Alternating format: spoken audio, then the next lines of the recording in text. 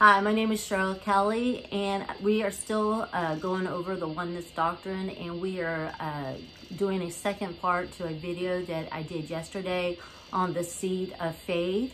I believe we need to go into further details explaining that Yeshua, because him being a son of God, he was the begotten son of God, made this pathway to bring in many sons. And I was looking at the video today, and I noticed that I kind of botched up where it says in Hebrews chapter 2 verse 10 that for it became him for whom are all things, and by whom are all things, in bringing many sons.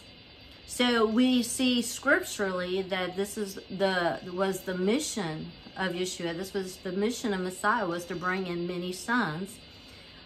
So one son would bring in many sons unto the glory, and he would be the captain of our salvation, making us perfect through his suffering. And so so this concept of the Son of God that had originated from the beginning was always the plan of God to bring in many sons, because we now have become a bastard in the sense of we fell out of this position. Humanity fell out of the position of becoming a son of God, because Adam was the first created son of God. So everyone after him became a rebel. Everyone after him became a bastard, because he rebelled against the commandment of God. He disobeyed, and that changed his status from being a son to a bastard. So bastard doesn't always mean being illegitimate. In God's mindset, that's not exactly being, because everything that has to do with spiritual things are not necessarily, we have a lot of similarities of having natural things that explain the spiritual, but a bastard is mainly someone that has not been proven by God, or been they have not been reproved. Does that make sense? And so it doesn't mean that they were illegitimate. Bastard means hybrid in the scriptures. Someone that has a duality, someone that is a mixed breed, someone that is a mongrel. So because we inherit this serpent seed, this contamination, this in our bloodline, and now we have a duality within our soul. We are double-minded because we ate of the tree of knowledge of good and evil. And so now we have this duality inside of us. Now we have to get this weeded out of our system, out of our soul, so that, because what the Bible says, a double-minded man cannot receive anything from God. And that doesn't mean someone who keeps changing their mind. That means that you can't switch to being spiritual to carnal to spiritual. You have to either be a spiritually minded or carnally minded. And we go through the path and on this journey that we're mainly carnal, and then we'll maybe be spiritual. We'll have an epiphany, or we'll have a moment in time where we experience God, or we'll walk out our spirituality. But then the cares of this life will choke that, and we'll suppress that, and we will get so busy in life that we will slip back into the carnal realm, back into carnality. We won't walk out our faith. We won't persevere. We'll become very lazy in our walk. And so, it's easy in our nature to walk carnally, naturally, physically, fulfilling the needs of our bodies, because our bodies speak to us loudly. When we're in pain, we feel it. When we're hungry, we feel it. When we're depressed, we feel it. The feelings that we have are legitimate, and they're real, and they're relevant to us at the moment that we're experiencing it. If we're feeling depression or oppression, or if we're feeling, lonely, these things seem to overcome us. But we're to be walking in belief. We're to be walking in faith, and we're supposed to be sanctifying our feelings, and we're supposed to be being complete in Him. And our wholeness is found in Yeshua. He is our Sabbath rest, and I keep saying because he offers us and administrates the kingdom of peace. But the kingdom of peace means to be whole. He asked the people, are you going, is this the day that that you are going to be, will you be made thou whole? There's this passage in scripture. He asked the question, will you be made whole? Because it's in that belief of knowing that we can come into this completeness, this ability of being made complete and whole in Him, spirit, soul, and body. Mm-hmm. So, but we are on a journey. So we're trying to get away from this double-mindedness to a single mind, a spiritual mind that is connected to the Holy Spirit, so that when these feelings come, when our body is screaming to us and our emotions are screaming out to us, that we're not listening to what our body is telling us in the sense of giving into that oppression, giving into that depression, giving into those anxieties, giving into those fears, but we will overcome them with the Word of God.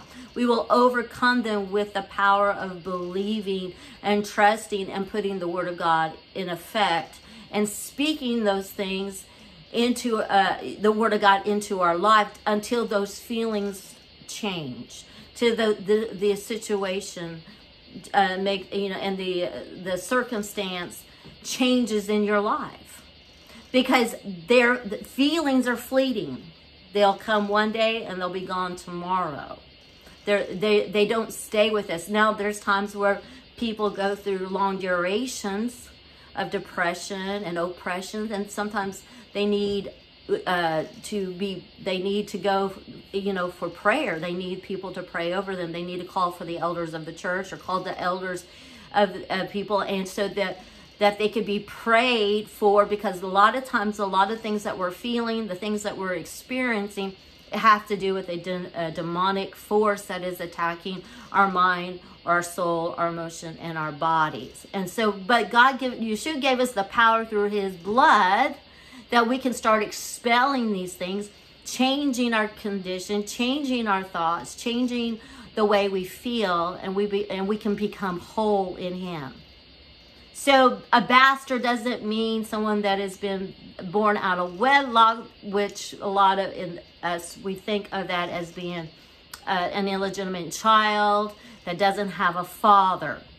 Well, we kind of don't have a father because Adam took that out of, it was no fault of our own, but he kind of took us away from our Heavenly Father, and now we were put under a deadbeat dad, basically, a worthless dad, a worthless, entity that has no father attributes or characteristics. So we're all bastard, rejected, downtrodden people that are looking and searching for their way back to the Father, to be complete and be made whole. Does that make sense? Mm-hmm. So, and I did write in my book, The Last Kingdom Will Even Elect Receive, on this subject. So before I read in my book, I wanted to read in Isaiah 9, and starting with the 6th verse. For unto us a child is born, unto us a son is given, and the government shall be upon his shoulder, and his name shall be called Wonderful Counselor, the Mighty God, the Everlasting Father, the Prince of Peace. Of the increase of His government and peace there shall be no end, upon the throne of David and upon his kingdom, to order it and to establish it with judgment and with justice, for henceforth, even forever. The zeal of the Lord of hosts will perform this. The Lord sent a word into Jacob, and he hath lightened it upon Israel. So Yeshua is the progenitor of another race, and we are born again into this kingdom of sons. So we can see he is the everlasting Father, because he came from, he came from everlasting. And now, since the Tanakh or the Old Testament is more centered around God the Father, and how the Father married Israel, and how the Father gave Israel a certificate of divorcement, and we know the laws that you can, if you've been divorced, remarried, you can't go back to the first husband. So there's laws that God himself cannot violate. So he established this kingdom. He established it with Israel, with Jacob, because he being the fourth prince.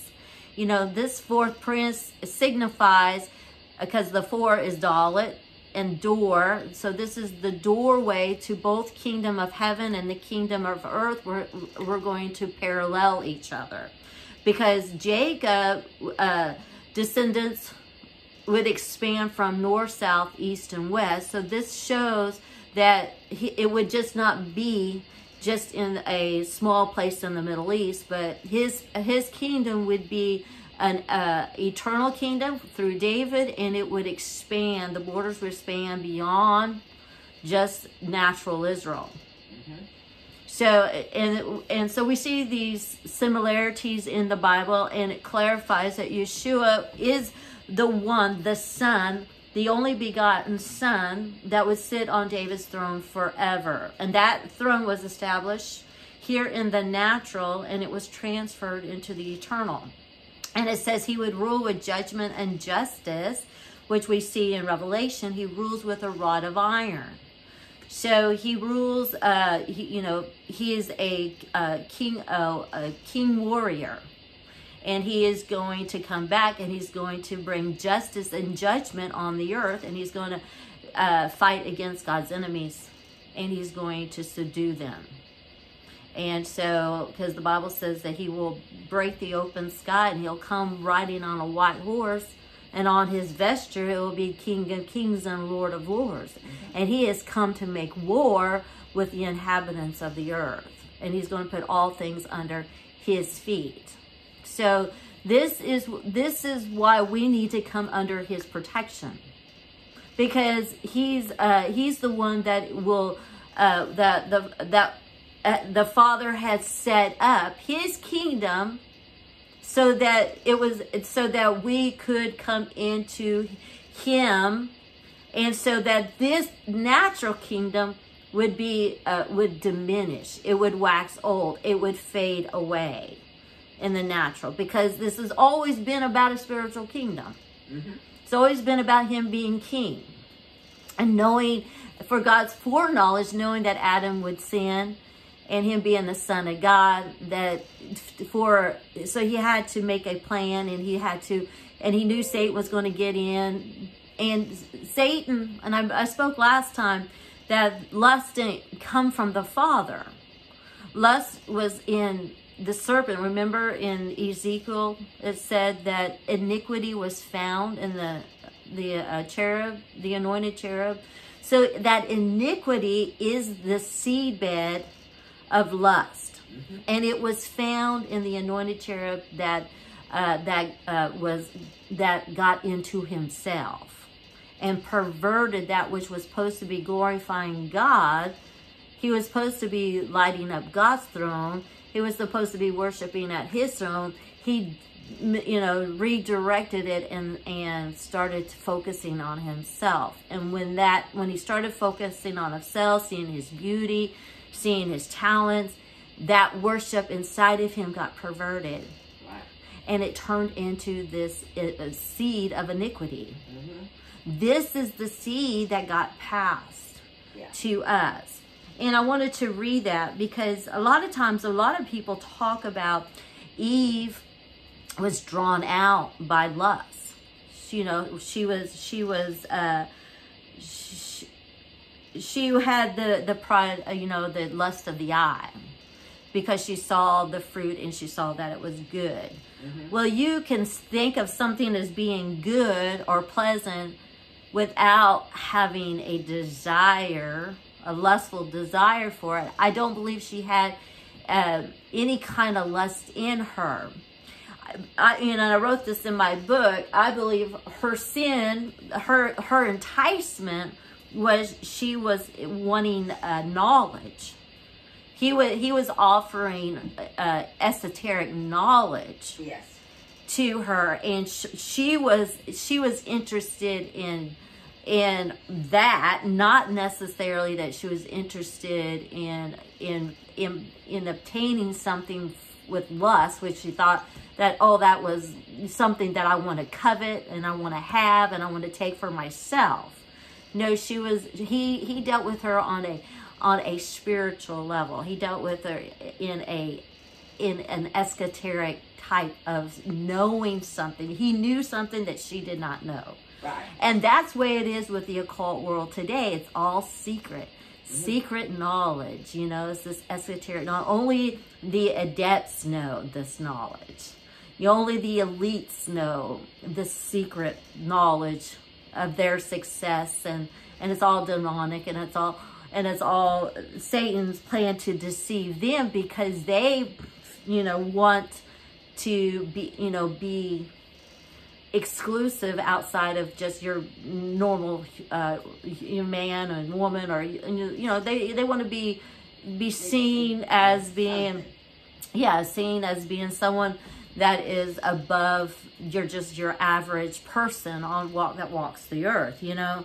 And they know something, and they have the secret to success, and basically Satan is rewarding them because they're doing his bidding here on earth. So there's a rewards of iniquity that conspire during, you know, because they're gaining knowledge, they're gaining power, but they're gaining satanic knowledge and power, and it's going to lead them into damnation and destruction. Right. It's not benefiting them. It may be benefiting them in this natural world, because they're very wealthy and they're famous, and all the things that we so covet as man, because that's the seed that gets exploited. Pride in man gets exploited, the pride of life, and Satan knows that, because those are the things that are embedded in us that come from Satan, and it's the selfish pride. And I wanted to read that because since I mentioned it last time, and it says about lust. It says, but every man, starting with James 1:14, but every man is tempted when he is drawn away of his own lust and enticed. Then when lust has conceived, see, lust is a seed, and it brings forth sin. So it has to be conceived inside of you. It has to be cultivated inside of you. Once it's cultivated, then the sin will come forth. The product of lust is sin. That is what is being reproduced or produced in your life. Once lust gets a hold of you, once lust is conceived inside of you, then you will execute what you want on that lust, because the flesh is going to get what the flesh wants. Because when it comes to lust is sensational. Lust it's a driving force, and if you're driven by lust, you can't like just manhandle it. It has to be, because it's going to take its full work in you. That's why we need the blood of Yeshua. That's why we need this seed in us expunged, or destroyed, and understand how lust can get exploited in our life, and avoid those areas in our life that lust wants to take root in our lives, wants to develop and germinate in our lives, those things have to be uprooted in our lives. The pride of life, the lust of the flesh, the lust of the eye, and the pride of life. These all are components of this iniquity, of this lust, the seed, and it bringeth forth sin. And sin, when it is finished, it bringeth forth death. And see, people that want to know the secret knowledge, or have this, want to be elite, want to be Illuminati, or what they want to be in this debt system, they want to be in these secret societies. See, they feel like they do these things because it makes them feel within themselves that they have self-worth, and it brings about pride in their life, and it gives them some sense of belonging and acceptance, because we are nothing but orphans, like I've spoken before, because our father, the devil, makes all of us rejected orphans. And he puts people in our lives, and he puts situations in our lives that really, to bring forth rejection, to bring forth things like pride and wanting acceptance. You know, pride is a barrier. Pride is a protector. It's a wall of protection. A lot of people build up pride because they've been they're rejected souls. And, you know, one thing that Satan likes to do, he likes to get us working either in rejection or in rebellion. And pride is the wall for both. It's the root of it all, is selfish pride. That when you work in rejection or work in rebellion, usually pride is at the core of it, because you want to be something in this life, and you want to be accepted, and you want to be acknowledged. And a lot of people, what they do is they'll lose their former way of life, but then they'll come into religion, and then they try to build the same kind of patterns in religion to build up selfish pride, which all stems from this seed of lust. That's why, you know, it's so easy for Satan to get us off course, because we're always working in this iniquity that is embedded in us, this lust of. And when lust is exploited, and when we've been rejected, when we're wanting to belong, when we're wanting to be acknowledged, when we want something we want to obtain, then he's going to exploit those things in our lives, and we will execute to get those things. Most people will compromise their integrity to get those things in life, and they will compromise the Word of God, and they will compromise their eternal life to obtain and to feel like they're somebody in this life.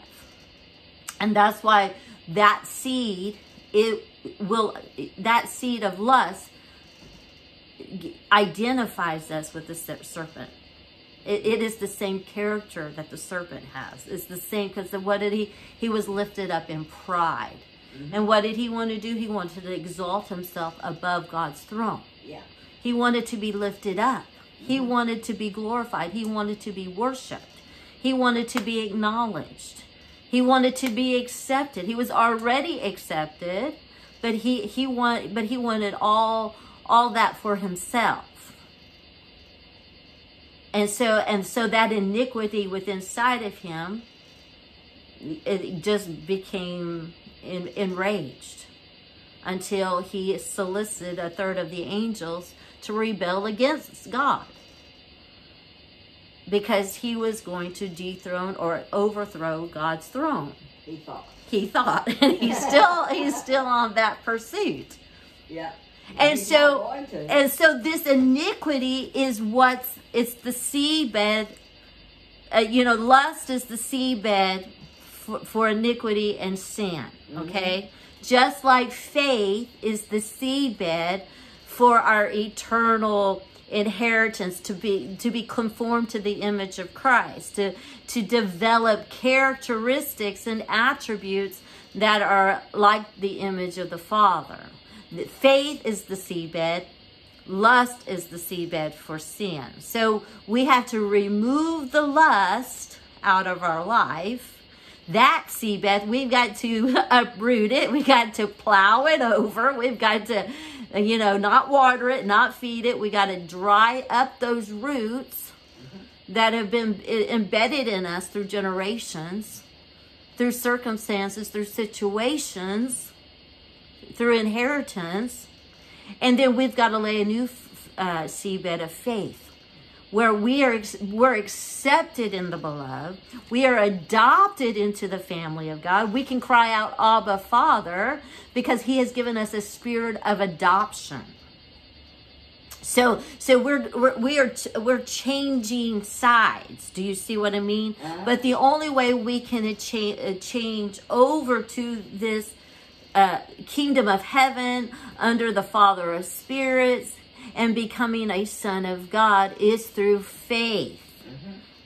And laying a good seedbed of faith and implanting his word of truth in that seedbed of faith, and coming under submission to Yeshua as the everlasting Father to this race that is bringing in the adopted heirs of God, the adopted sons of God, into this eternal realm, to the eternal throne.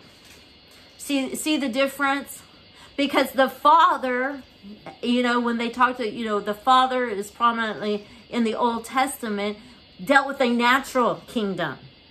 Do you see what I mean? He was dealing with a natural circumstances and situation. But within all this natural development, he had a plan.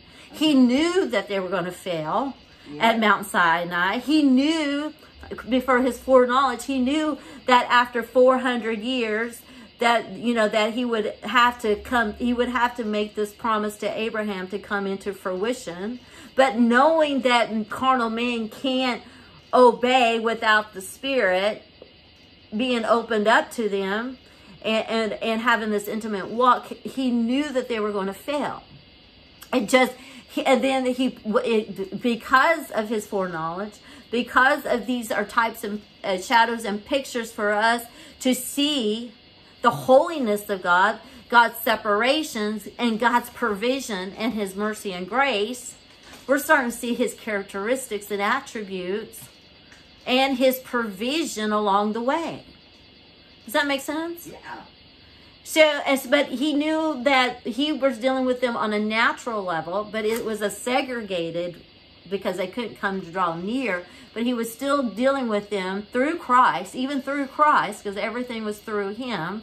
But in their mindset, they, until this day, they still can't see this triunity of the Godhead. They may see it. There's some things in their religion that is more distorted now than it was before Yeshua walked the earth, So, but they understood Messiah. They understood that these things. They had more knowledge than what is being portrayed today in the Jewish religion. But they understood that their Messiah was going to be eternal, and there's a lot of things that they do know, but they're not privy to tell us, because it doesn't behoove them to tell us. Does that make sense? Yeah. Because if they tell us, then we wouldn't be suckered in to really what's going to happen in the end days. So we that they have an expectation, And so, and they're playing their role, and that what their prophecies they feel like they believe, and they do believe in a Messiah that is going to bring an eternal, eternal realm.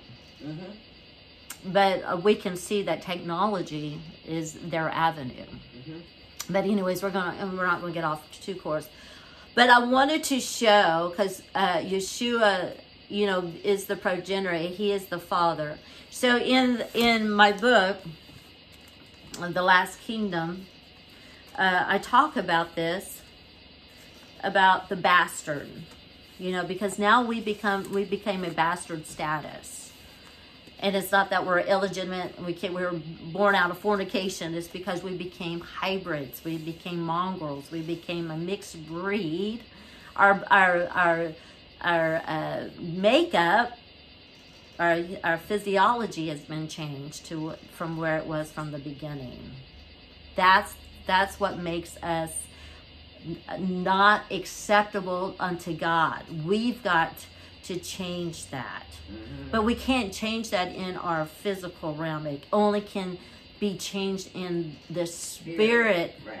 In the spirit realm, in the eternal parts of us. Mm-hmm. Our bodies will never change. They will perish. They will go back to dust. But in our soul and spirit, these were the transformations are going to take place, because they are eternal. So God is making the difference. So being double-minded to being spiritually minded, where he's going to remove the duality from us, where we're single. We're only eating off the tree of life. We're not eating off the tree of knowledge of good and evil, which produces this sense of good and evil. That's why people are having difficulty in the world to understanding what is right and what is wrong, mm-hmm. what is light and what is darkness. This is why they're twisted. And that's why they're calling good evil and evil good, because they're upside down and they're twisted in their mind, because they have a duality in their soul, and they're trying to reason things out in their humanistic mindsets, understanding that their mind has already been bent to think like the serpent and not think like God. So God is wanting us to get back to the tree of life, where we're feeding and believing, which I've told many times before, the scripture to a Hebrew is a tree of life.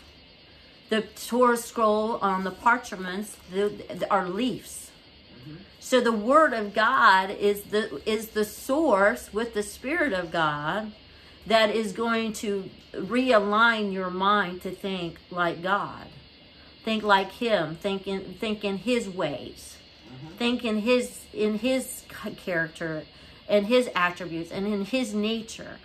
You're going to start thinking and behaving like Him. Does that mean? Because He's conforming your mind to think like Him in faith, in trust, in belief, in hope.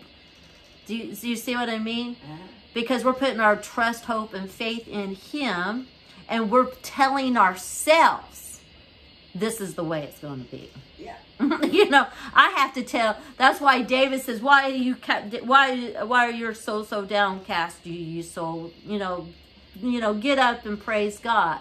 Why are you so downcast? He told his soul what to do. Mm-hmm. He told him that, he understood that his soul was downcast. He was depressed. And he had to command his soul to be uplifted. Yeah.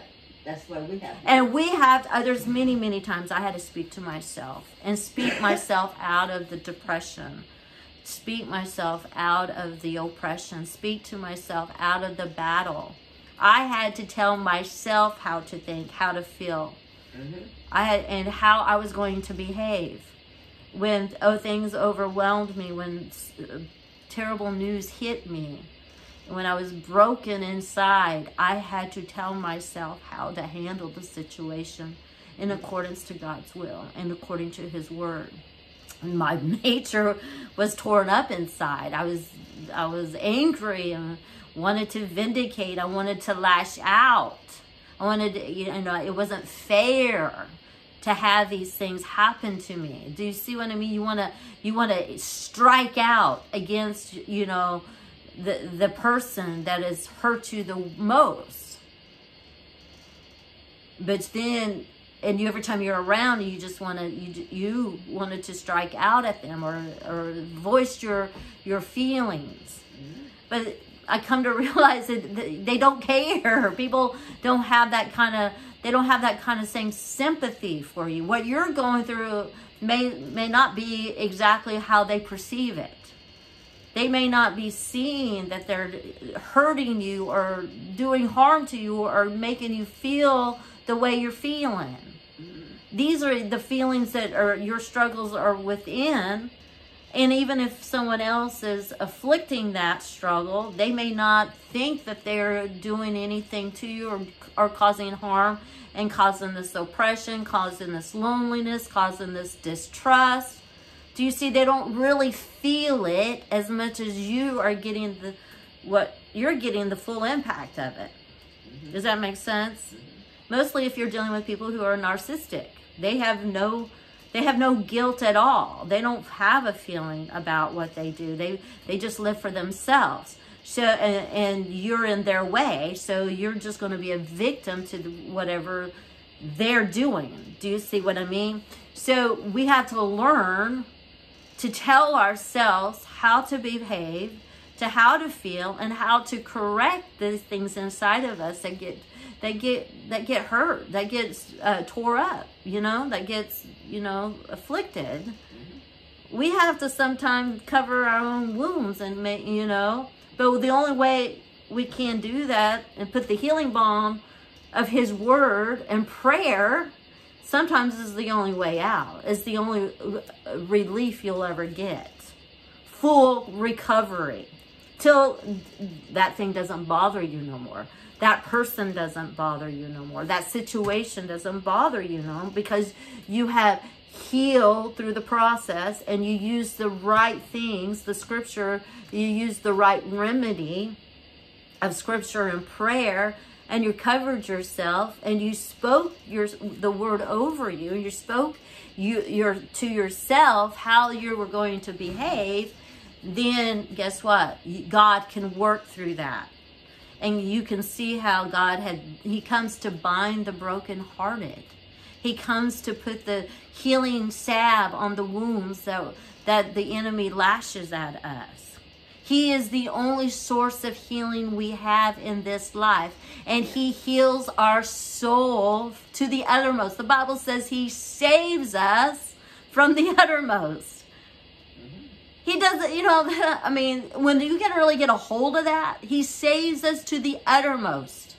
He saves us spirit, soul, and body.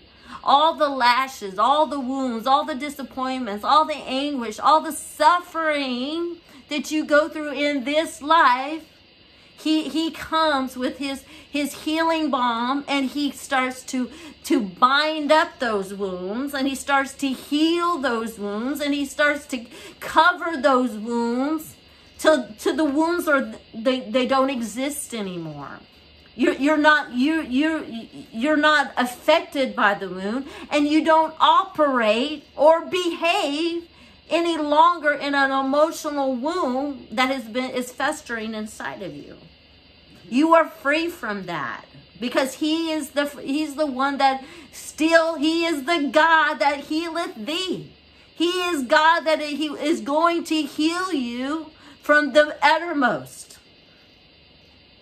Your mind, you will have peace. In your body, you will have stability and health. And in your soul, you will be sanctified and made complete in Him. Yes. That is our goal. And so we are laying the seedbed of faith so that we could receive these healings, receive this comfort, this peace, this joy, this shalom, this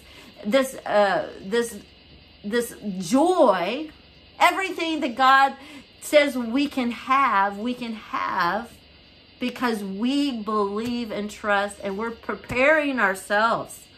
We're preparing our minds and our bodies to receive. We're extracting the lust. We're extracting the seed of iniquity, of self. And we're putting our attentions and our focus on him, on God and God alone.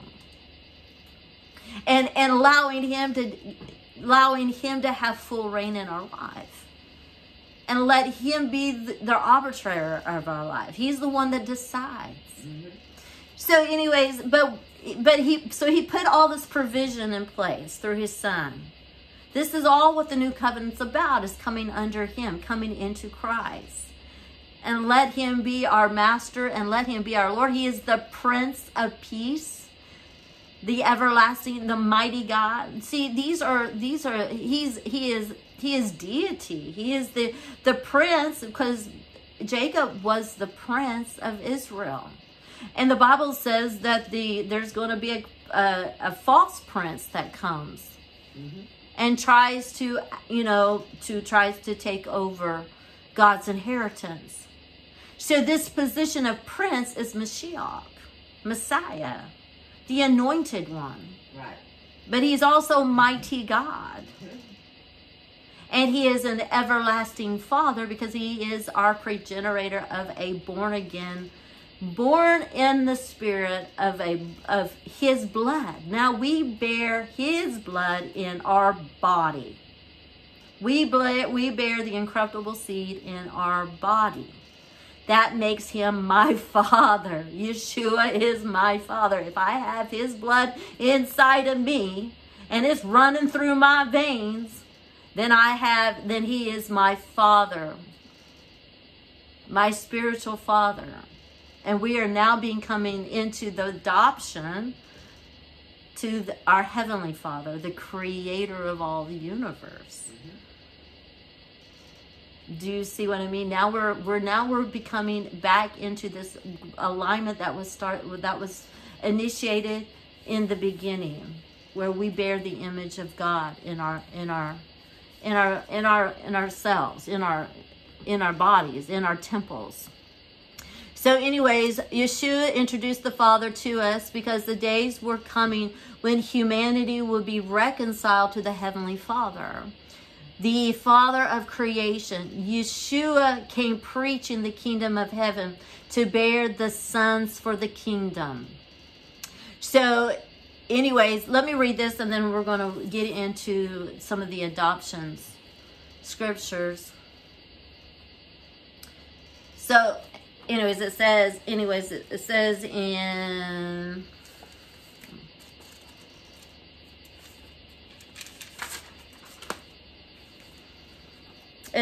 John the Baptist, in the spirit of Elijah, aka Holy Spirit, came to restore the hearts of the children to the Father and the disobedience to the wisdom of the just, and to prepare a people for the Lord. Satan's objective is to destroy in mankind the image of God, right, or the image of the Father. The word Father in Malachi means chief or ruler. The word bastard is an undisciplined, unchaste rebel who will not submit to proper authority. Deuteronomy 23:3, a bastard shall not enter into the congregation of the Lord.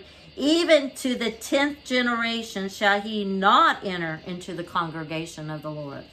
Hebrews 12:5-9, and ye have forgotten the exhortation which speaks unto children. My son, despise not thou the chastening of the Lord, nor faint when thou art rebuked of him. For whom the Lord loves, he chastens and scourges every son he receives.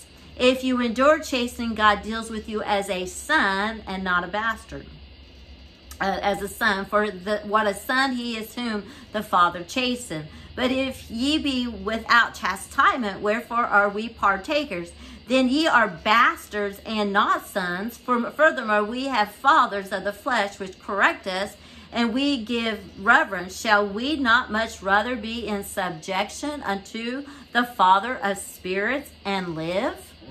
So God chastens us, he chastises us because he's removing the image, that iniquity that is embedded inside of us, that is developing the image of the serpent or Satan, that pride of life, the lust of the flesh and the lust of the eye, and that's covetousness, and self-exaltation. These are the things that that are like the devil. Those, you know, these are the things that Satan's characteristics are. He's a self-loving entity.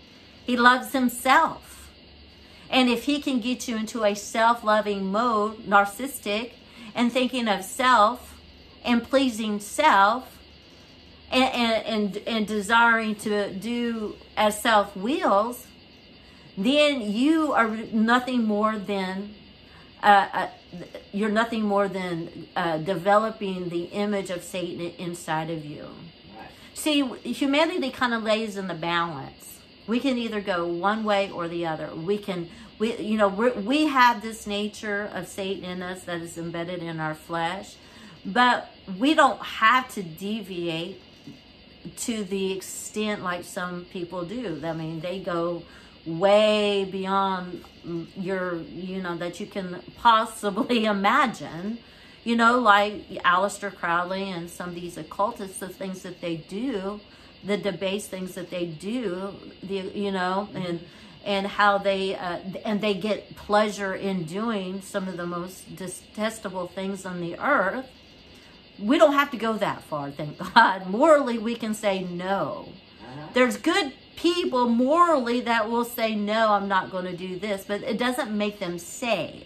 You will, because you still have this iniquity that resides inside of you.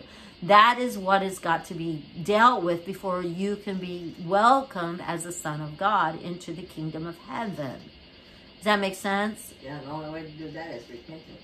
It's through repentance and changing and recognizing. See, demonic forces attaches to those attributes, to the lust of the flesh, the things that we do in the flesh. When you talk about demonic forces, you're talking about, the things that, the spirit of lying or the spirit of jealousy or the spirit of gluttony or your spirit of fornication or the spirit of adultery. You got so many spirits, but they all are the works of the flesh.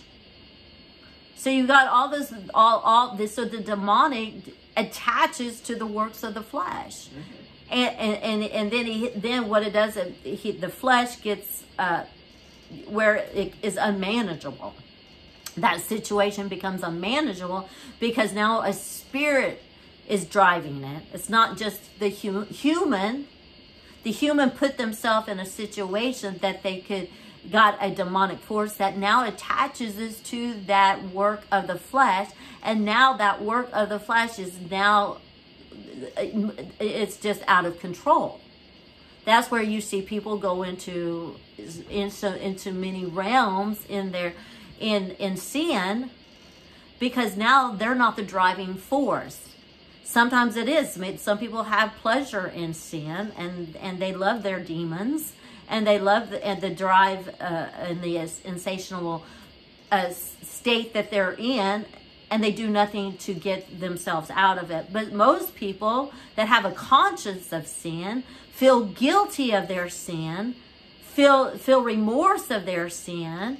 And this is what God is dealing with you on, because now you feel conviction and you want to change those behaviors. You know that they're not right. You know that they're self-destructive. You know they're destroying you, putting you on a path of destruction, even in this life, and you want to make changes. Right. That's the key.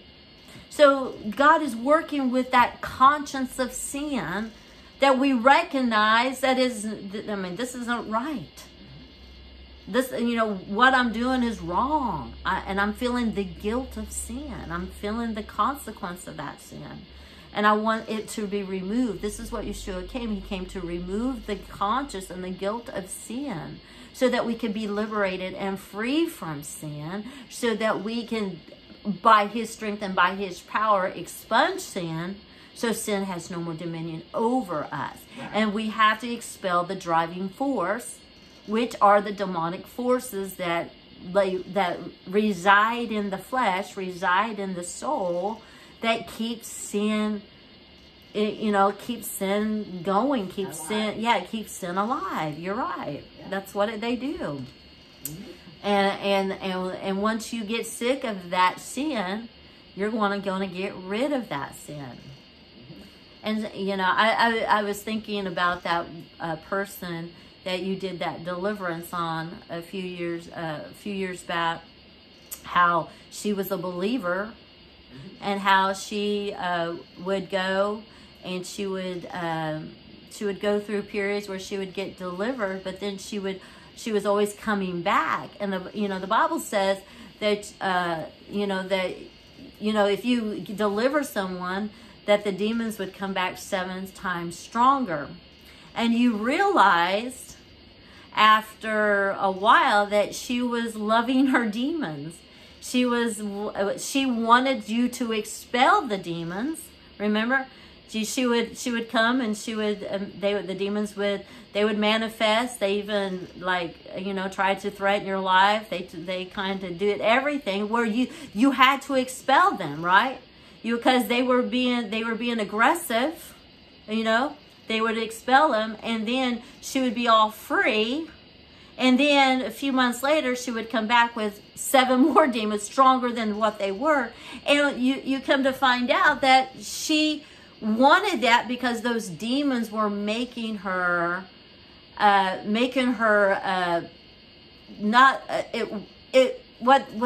the people don't understand the wisdom of demons. It gave her a sense of strength, gave her a sense of character. She was a singer. It gave her a personality that was able to influence her audience. And so she was thriving on the demonic force that was being embedded into her every time she was getting deliverance. Remember that? Until you finally come clear, I'm not delivering you no more. We're not doing this no more because you're not staying free. And that's why most people are going around casting out demons, and they're getting people free, but they're not giving them the tools to stay free. And so the demons don't care if you expel them, because if you don't give them the tools to stay free, that host, they're going to come back to that host, and they're going to bring more demons with them. Yeah. So they want all these people who are out, casting out demons. See, it's giving them notoriety. It's giving them influence. It is showing, it's exploiting the situation, but they're not training up these people. They're not telling them that, that they need to stay free, because you're going to come out worse than what you originally started with. And some people, like her, was benefiting. Her career was benefiting. Her talent was benefiting on having these demons. So her being a Christian and she was a performer, and she wasn't relying on the Spirit of God. She wasn't relying on the Holy Spirit because she coveted the limelight. Mm-hmm. She coveted the applause, the acceptance. She coveted that so much, and for her to stay in that realm, she had to open herself to the demonic. And that's what a lot of these people in fame do. They have to be, have an influx of demonic forces driving them, because outside of them, they couldn't perform. Outside, they would have too much hindrances. Do you know what I mean? They wouldn't have they wouldn't have the capability or sometimes. They would have inhibitions, they would have hindrances that would stop them, because the flesh is weak. The flesh can't do a lot of things. I can't even do this without the Holy Spirit helping me. I wait on the Holy Spirit to give me what I want to say. I can't just by my flesh nature. This is foreign to me, to be able to talk in front of a camera or teach. This is not something that I've done or have groomed myself to do. I've not prepared myself to be able to speak in front of people or speak with an audience. That's not been my profession. It's not been something that I've been trained to do. I'm just a blue collar worker, mother, grandmother, and someone who just loves God and just lives a normal life. So this is way outside of the scope that I would ever think that I would ever do. If you asked me a few years ago if I would be up here writing books and talking to my phone and teaching, and I would be like, no way, that's not who I am. This is outside of me. So God kind of had to prepare situations to get me into this situation to be able to do what I'm doing. And I'm not perfect at it. I'm still in the training process. But I wait on God. I wait on the Holy Spirit to do it for me and do it through me. I pray. I seek the leading of the Spirit. I seek His Word. I seek what He wants me to say. Does that make sense? I can't just get up here and just start gabbing. I don't have the gift to gab. I don't really like to talk much. I don't really like to conversate very much. I'm a very introverted person and kind of stay to myself. And I'm very private, so this is really outside of my element and my natural human personality. And I'm always the one that sits in the back and let everybody else do everything for me. You know what I mean? I'm the one that kind of girds people and supports people. I'm never the one on the one that is in the forefront or the one that's speaking. I'm the one that, my dad was a preacher, and I'm the one that, and my brother's a preacher, but I was always there to support them and help them, not to be the one doing the preaching myself. Does that make sense? I'm one that encourage people to do what God wants them to do, not the one that is actually doing it. And now it's a different position. But what my point is, without the Holy Spirit, without Him doing it, I can't do it. Just like those people that are in the limelight, that are getting this fame and notoriety, they're not doing it by natural means. They're doing it because they're allowing the enemy to have driving force in their lives, and it's spiritual, because we're spiritual beings and we are being moved by the spirit realm. And we need to know what spirit we are of. Does that make sense?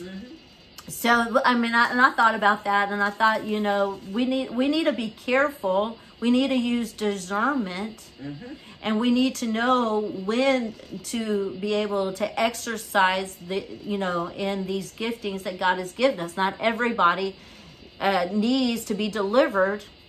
We want deliverance for people, but they're not prepared.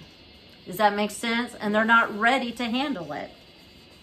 But anyways, God is chasing us and getting us going through the fire to remove that iniquity, that sin nature from us. John the Baptist was to prepare the people for the Messiah and restore them back to the Heavenly Father. He did not operate in the temple or among the religious folks. He was a legitimate Cohen Haggadah of that day, but he did not administer sacrifices at the temple as confirmed in the high priest after the order of Aaron. A long time before people had removed away from God the Father, they opposed the will of the Father and had become a bastard children to Him. John came preaching repentance, living in the wilderness, away from the mainstream of things, and declaring the kingdom of God is at hand. The spirit of Elijah confronts the illegal authorities that hold people into captivity in the spirit realm of their soul and restores the children back to the true patriarch. John the Baptist immediately recognized Yeshua as the Son of God. He saw the image of the Father when no one else was able to see it. A lot of what was due to his a lot of that was due because of his separation from the world. John had a mission, and he did not deviate from the call. He was forged by God in Elizabeth's womb with the infilling of the Holy Spirit before birth. The scripture says that the God of this world blinds the minds of the people so they can't see. The people in the world are blind until the glorious light of the gospel shines upon them. 2 Corinthians 4:4. In whom the God of this world has blinded the mind of them which believe not, lest the light of the glorious gospel of Christ, who is the image of God, should shine upon them.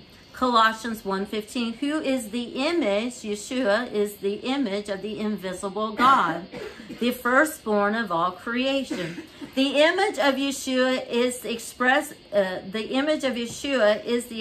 image of the Father. He is not the Father, but his image reflects the invisible God. Mm-hmm.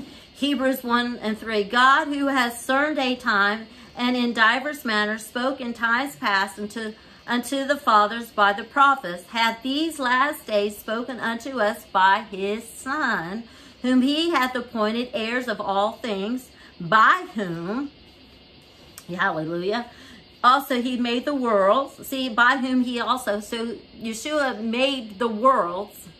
So there's more going on in the unseen, because it says world. Mm-hmm. Let me look at that again. Worlds with plural. Mm-hmm. So he was there with creation, and he's been there from the beginning, and he's created more than just this world that we live and exist in. Who being the brightness of his glory and the express image of his person, and upholding all things by the word, his word, the whole universe is upheld by the word of God, by Yeshua, of his power, when he had by himself purged our sins, sat down at the right hand of majesty on high. What is the image of the Father that needs to be restored? So that the earth will not be smote with utter destruction. So Yeshua came to restore the image of the Father inside of us. Yeshua bears the image of the Father, and we redeemed believers should bear the image of Yeshua. Yes. This is the mission, to be conformed to his image. Yes. We delay the destruction of this world when the image of the Son is manifested in the earth. The beast also has an image that is being formed on the earth.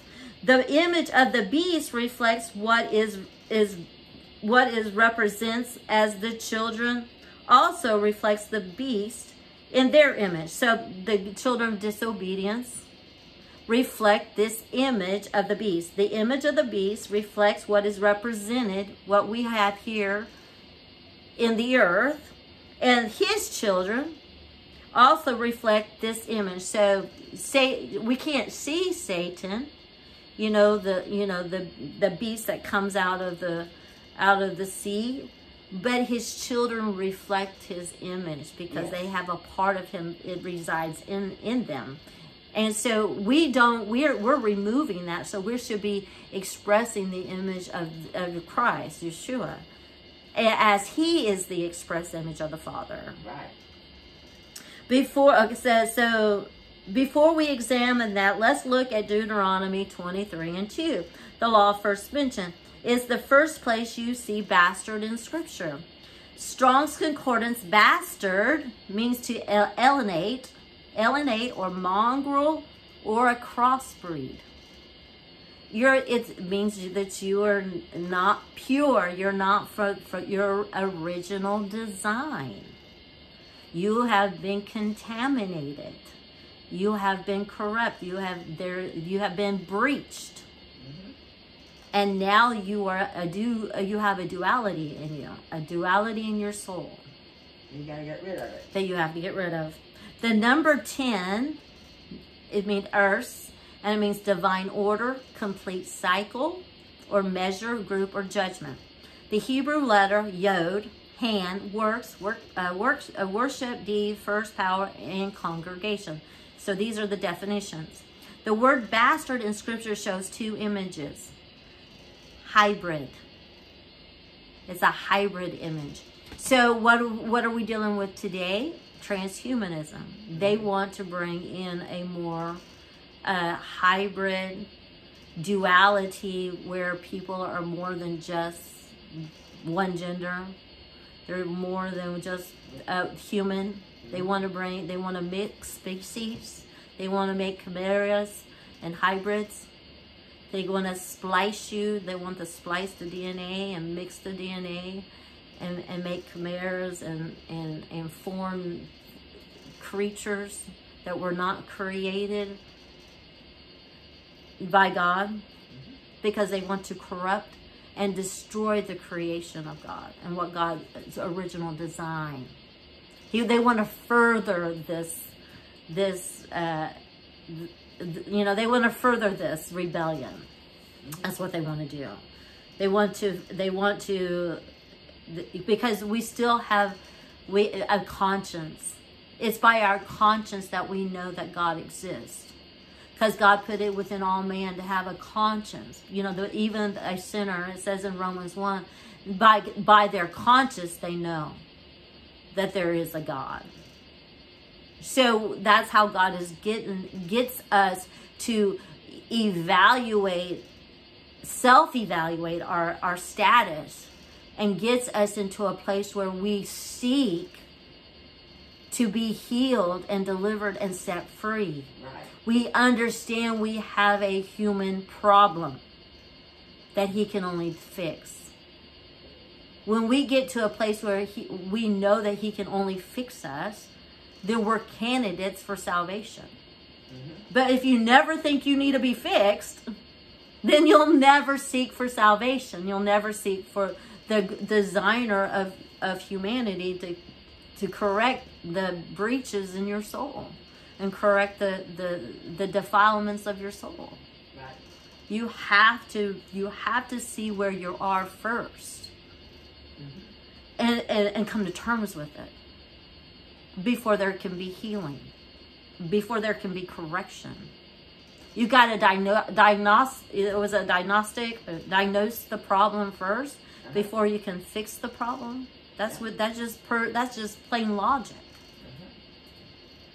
So the word bastard in scripture shows us two images, hybrids, the mixing of light and dark, obedience and rebellion, hot and cold, the image of a mongrel. So light and darkness, it's good and evil, male and female, obedient and rebellious. These are the natures. Light and darkness. These are the nature that has been exploited inside of us. That brings this chaos and this confusion within our soul. The image is not allowed to come into the congregation until the 10th generation. So this duality of soul is not allowed to come into the congregation of the Lord. Now we're not talking about natural. We're not talking about a natural congregation, even though they segregated bastards and people with defects and had problems, the maimed, the leopard.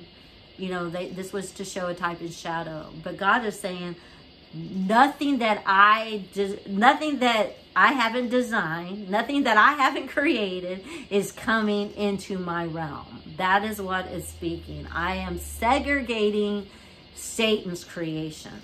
His influences and his instruments, his handiwork, he's rejecting. I only accept my handiwork. God is saying, I only accept my handiwork. I gave you a remedy. The remedy is Yeshua and his blood. You rightly apply that, you get fixed, you can come and abide with me forever. But if you cannot weed this out of your soul and get yourself fixed by the blood of Yeshua, then I cannot receive you into my eternal house. It's just plain and simple. It's just straight language. It's just straightforward stuff here. Because God is not rejecting an illegitimate son. someone that that child had nothing to do with the situation. He was a product of fornication. He was a product of rape, or he was a product of incest, or he was a product of some sin. That's not what God is. He's not punishing the child, because of the circumstances, because he was created in such a circumstance. He is rejecting this duality that is within every human being, not segregating certain classes of people. Right. Does that make sense? Because we're all bastard children. We're all bastard until we become and conform to the image of Christ. Until we come into the sonship of Christ. It's a beautiful thing. So this is all these types and shadows showing God's segregation to Satan's influences and handiwork. Yeah.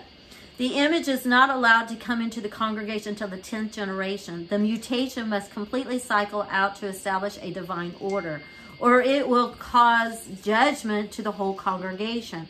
God chastens though he loved to remove the defiling image that obscures the image of his Son forming in us. The process can require much scourging. The natural image we bear is the fallen Adam and the serpent in our carnality. The Father scourges him to put that flesh to death so Yeshua can live through us. The image of the Father is in Yeshua. Although others cannot see it, John the Baptist did. Matthew 3:21. In those days came John the Baptist preaching in the wilderness of Judea, saying, Repent ye, for the kingdom of God is at hand. John was called to restore the image of the Father as the ultimate authority who rules from the heavens as the Father of Spirit. John preached repentance, which means we submit to a complete obedience and reverence to God's power. God is not a father to mongrels or hybrids. The soul of man must not be a hybrid habitation where the double-minded houses the demonic. The double-minded soul houses the demonic. That's why they cannot, that has to be expelled. Right. That would make us reflect the image of Satan and the beast. The patriarchs understood that the inheritance was a kingdom with a king that submitted to a divine order. John called that generation vipers and poisonous snakes.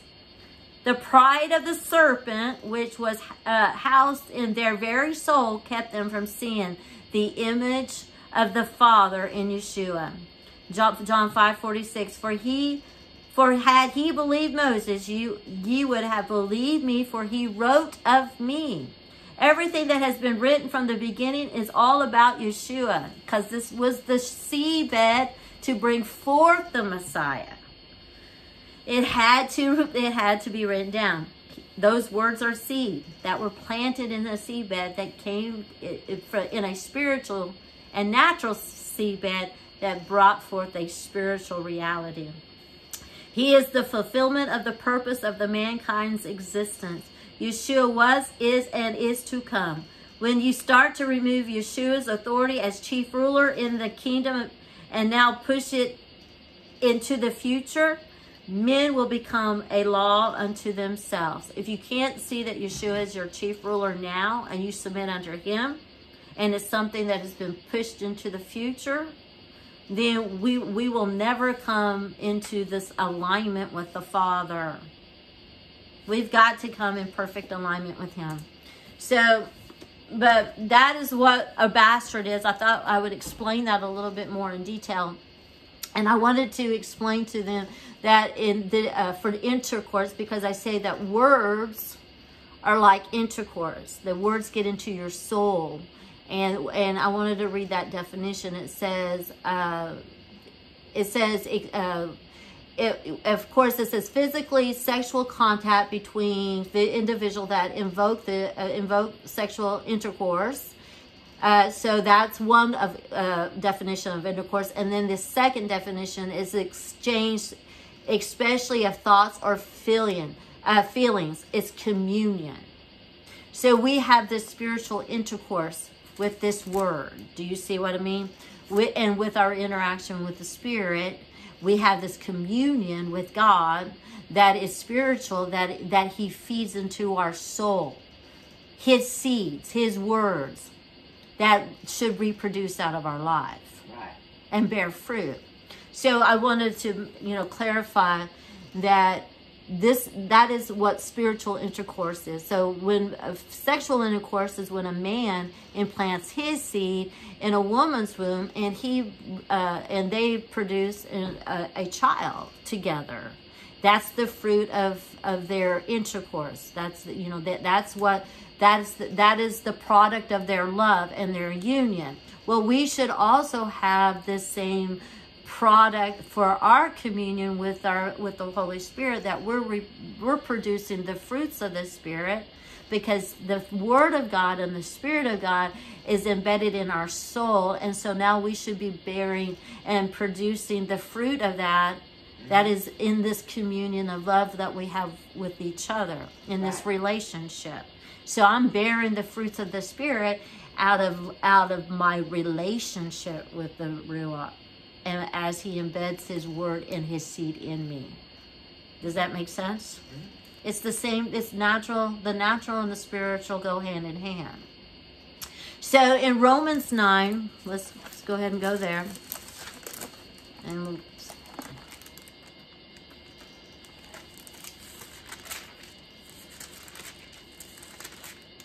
it says, and this was very interesting. I'm going to start with the first verse, Romans 9. So it says, I say the truth in Christ, I lie not. My conscience also bearing me witness in the Holy Ruach, that I have great heaviness and continual sorrow in my heart. For I could wish that myself were accursed for Christ. Boy, he had anguish for his people. For my brethren, my kinsmen, according to the flesh.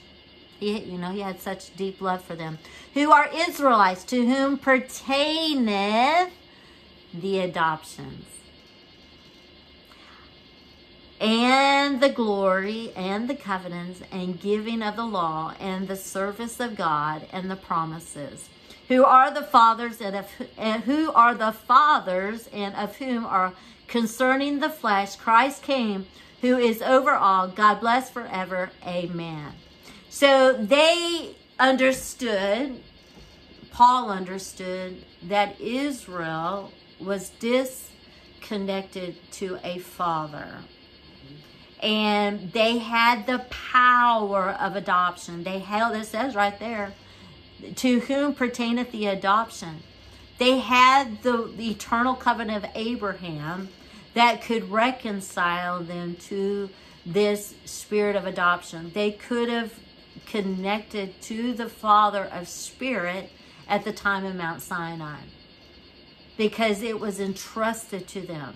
So because humanity got cut off at the beginning, so the only way back to the Father would be through adoption. They were no longer his. They were no longer his creation. They had been breached. Humanity has been breached. So, he was going to make them a kingdom of priests. He was going to commune with them. He was going to consummate with them. He was going to impart in them. He had sanctified them. He had baptized them. He had sanctified them with his word. And now he was marrying them. He brought it, he gave them a ketubah. And he rectified that ketubah with a confirming meal and with the blood, with the hyssop. And now the only thing that remained was the consummation. And that 40-day of testing was this was the time to prove them, to see if they would be sons of God. Because the adoption would have taken place, he would have made them sons, heirs to the promises, to the eternal promises. Because this is about Abraham's eternal covenant, not the natural law of Moses that had to deal with the natural kingdom of Israel. But they would have been, because heaven came down They walked on sapphire stones. It says heaven came down in Exodus 32, I believe. And they went up to heaven. So heaven and earth met. And they were going, God was going to consummate, and he was going to establish this adoption. So to understand what could have happened and what did happen in Messiah, Yeshua, that he did fulfill his obligation. He was tested in all manners as we were. He did prove himself to be a son. And now because they failed in their position as being sons of God, and they were not faithful but disobey God by committing fornication, spiritual adultery with the golden calf, they have proved themselves not worthy to carry this sonship title through adoption. But they had it at their disposal. They had it in their hands. That's why the eternal covenant had to be crashed. It had to be eliminated. It had to be, ground up to powder. Because that had to be eliminated. Because that's where the adoptions, because everything that Christ did was offered to them. Everything was offered to them in that old covenant. They could have started an eternal race. Do you see what I mean? Because with the Spirit, that's how we're becoming conformed through our consummation with the Spirit. They could have done that, but knowing God's foreknowledge, knowing that they would not concede to this consummation, because he said, come up. And they said, no, Moses, you go up. You go, and whatever the Lord says, we will do. They refuse this consummation. But Moses didn't. Moses' face shone the glory of the kabod of the Lord. And he was not under the law. He was under the Melchizedek heavenly order. He was already consummated. And guess what? He went right direct to the heavenly realm. He escaped Abraham's bosom. Because he became a son. He was able to receive the adoption, the covenant, and all the things that were offered to them at Mount Sinai, the service of God and the promised land inheritance. Because what did God do to Moses when he died, when he buried him? He took him up and showed them the land. But was it the natural promised land? No, it wasn't. It was his heavenly home. It was his eternal home. God buried him and God took him. And he showed him, because you were faithful, you obeyed, you were proved to be a son, you came up, even in the thick darkness, even in the midst of opposition, even in the midst of the chaos, in the midst of the demonic forces, you made your way up here to me, because none of that was going to hold you back to get into my presence. And because you didn't held back, but wanted to come and commune with me, guess what? You get to be endowed with power and with the heavenly eternal promises outside of your own brethren. And now you are a temple of the Holy Ghost, and now you have been fashioned for me to abide in. And the Bible says he was the meekest man that ever lived other than Yeshua, because he carried the characteristics and the attributes, the nature, the essence, and the persona of God himself inside his very being. He was humbled. He did not have not 1 ounce of pride in him. He had all reason to be prideful. He had every reason to glory, not only in Egypt, but also to glory in the magnificent places and the things that God did through him. He saw the Red Sea open. There was so much that God worked through him He's seen the marvelous works of God through him. That he had reason to boast. He had reason to be pride, to have pride. But he chose to stay humble. He chose to have the nature of God. He chose to not have 1 ounce of that enemy rise up inside of him. He understood because something was imparted in him. He reflected the glory of the Lord. He reflected his image. That set him apart from everybody else. When everybody else was murmuring and everybody else was wanting their needs met and everybody else was desiring things of their flesh, he stayed humble in the midst of it all. He got angry with them at the rock, and he struck the rock, and he disobeyed, and he did make a mistake, but because the pressure of life gets to us sometimes. But it was never anything that kept him out of the eternal heaven. Maybe kept him out of the natural promised land, but it never took him out of the eternal heaven, because we've seen him at Mount, we've seen him at the Mount Transfiguration. So anyways, he's seeing what the Bible says, the children of Israel know my works, but Moses knows my ways. See, they experienced God and they understood his works, but Moses knew him on a level that he understood God in his character and in his attributes, and he knew how to please God. That's a different realm of intimacy that we need to get a hold of. Right.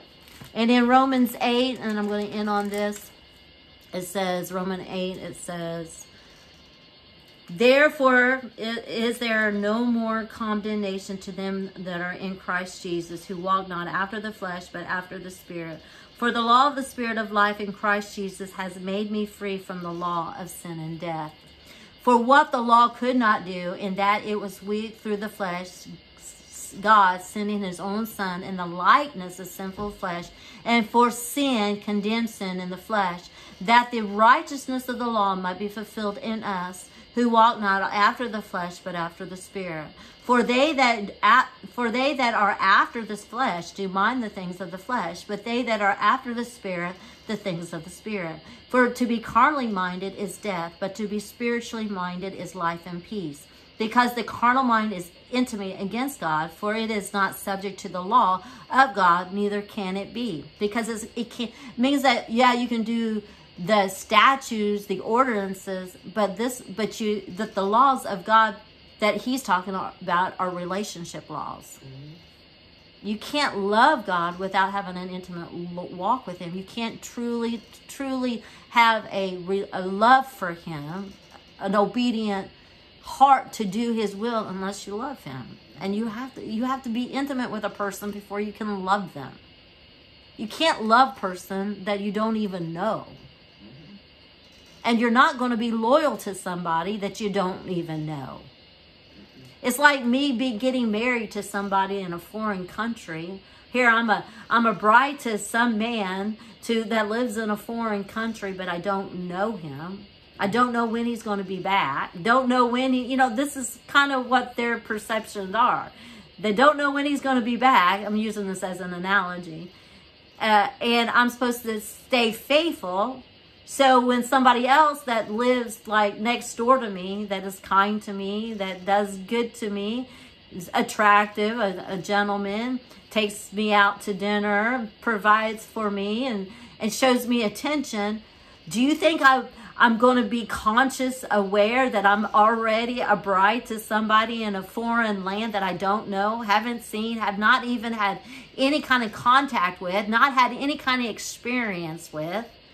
All I know is his letter that he gives me, that he sends me, but there is but that's all I know. But I don't know him. I have never touched him. I've never felt him. I've never been intimate with him. I don't know him from the inside out. And I'm supposed to be loyal to this person. I'm only loyal by contract, by a certificate, because somebody married me to them. My parents married me to them. Do you see what I mean? But it wasn't my decision. It wasn't, or I thought the decision was, that he would be home, and he never came home. Do you see what I mean? Mm-hmm. So you put yourselves in these restraints.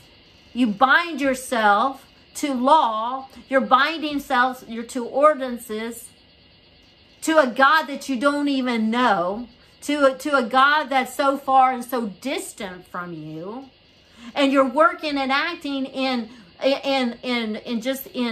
conduct, but something else comes along that is going to entice you, that is going to make you feel good, that's going to be pleasing to you, going to be pleasing to the eye, pleasing to the flesh, pleasing to your ears, pleasing to your taste.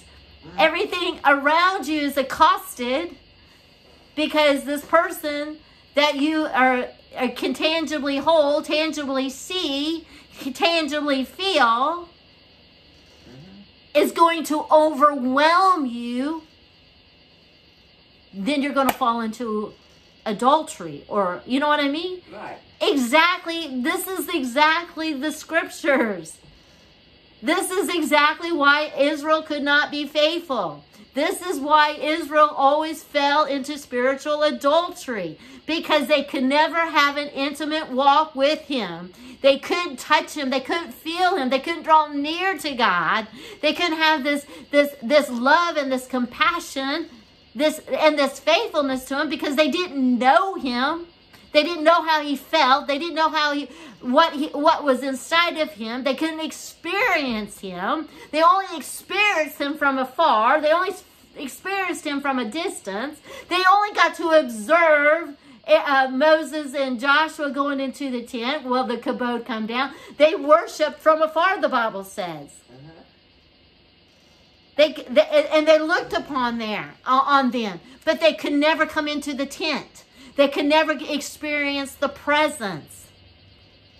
And so because of the way all things had taken place, because they failed to come into this consummation of relationship, and then they disobeyed God, because then what did Satan do? Well, I'm going to offer you something that is tangible, something that is going to make you feel good. You're going to have, excitement. It's going to heighten your senses.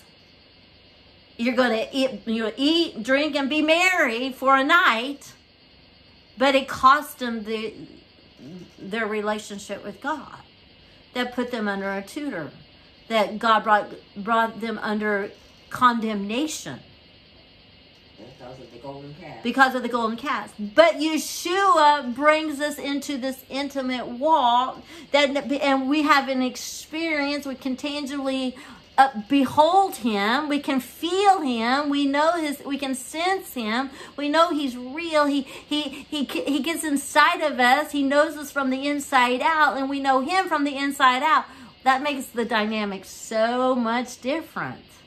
Because now my experience with God far outweighs anything in this world. Right.